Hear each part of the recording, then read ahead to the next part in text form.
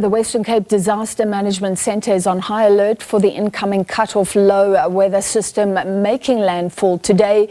As we heard from Mpho, our meteorologist, damaging waves, strong winds, severe thunderstorms expected, and the intensity expected to be the highest in the Western Cape, including Knysna, George, Mossel Bay and Oudtshoorn along the Garden route, the Eastern Cape affected as well. The National Sea Rescue Institute has urged the public not to go out to sea. We bring in Western Cape Local Government Environmental Affairs and Development Planning MEC Anton Bredell. MEC, thank you for joining us. Firstly, where are you and what is the weather like, if you can tell us right now? Only a pleasure, thank you very much. I'm in the West Coast in Mossel Bay, raining all day, but not the severe flood that we expect in the Garden route and Overberg. I think it's mostly your coastal towns that I'm worried about. Remember that we had very good winter rains, the dams are full, so we keep a very close eye. We activated our disaster management centers. We've got all the volunteers and role players involved on standby.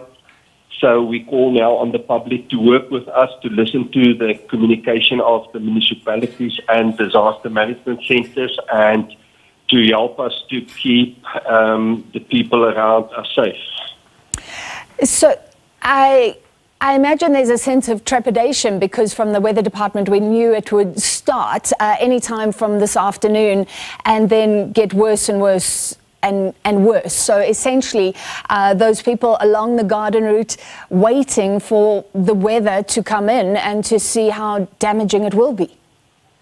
Yes, we expect up to 100 millimeters of rain in those areas. Now, with severe wind and thunderstorms, can create very difficult circumstances, very dangerous circumstances. So people must just be safe and work with us. And if possible, stay inside. We've got everybody on standby to support the communities.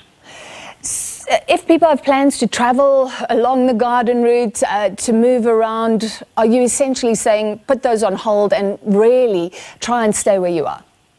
Yeah, so since this morning we've asked all the mayors to alert, especially the caravan parks, etc. Remember, it's a long weekend, to be safe and try to stay indoors. If you've got a tent on your caravan, just put it down and don't create an environment where the wind can get under it and cause any loss of life or damage to property. And you say a lot of people will be out on the ground, officials, so would that be by waterways or along roads? Will there be a lot of monitoring, or is it more a sense of let's wait and see and pick up calls? No, it's monitoring. It's all hands on deck, from traffic services to SABC to NSRI to Life Saving South Africa. All our volunteers, 4x4 groups, everybody's on the ground out there to support communities and working from our disaster management centers. We want to have one system of communication and control. Therefore, people must not share unverified messages, and the municipalities will lead the communication system. Finally, are you prepared? Do you believe that as a province you can help people if they are severely affected? Yeah, we've got a system that we've built over the years. The previous flood we've managed, and I know we've got the manpower and the equipment on the ground. But people must also work with us. People must not create circumstances where their lives are in danger. So if they work with us, I think we will get through it.